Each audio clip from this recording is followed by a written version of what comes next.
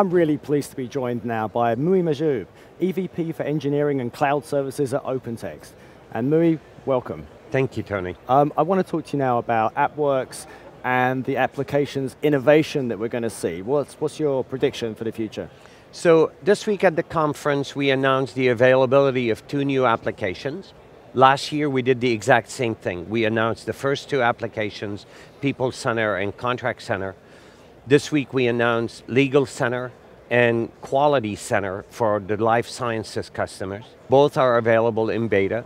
Customers are already talking to us and signing up for that beta program, so we're really excited.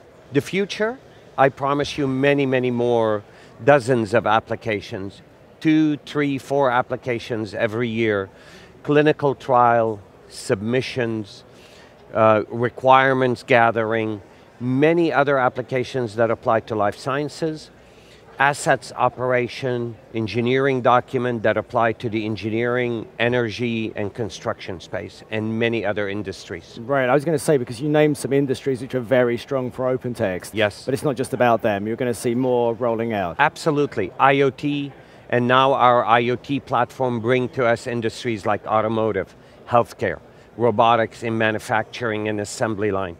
These are all new opportunities for OpenText to build applications around. Okay, this is fascinating. Last thing I'd like to ask is, how do you think customers are going to see you? Because you're going through changes as a company, and especially with applications in mind. What's your message for the view of OpenText? The best message I give our customers, we are an information company.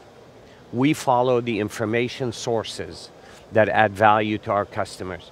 Whether the source is in a document management system, a media management system, an ERP, a CRM business application. Anywhere data sources are available, IoT and the machines bring to us big, massive amount of data. We're going to manage all that information, we're going to secure it, we're going to govern it, and we're going to build applications around it. Okay, Muhi, thank you. You're very welcome. It's great to see you, Tony.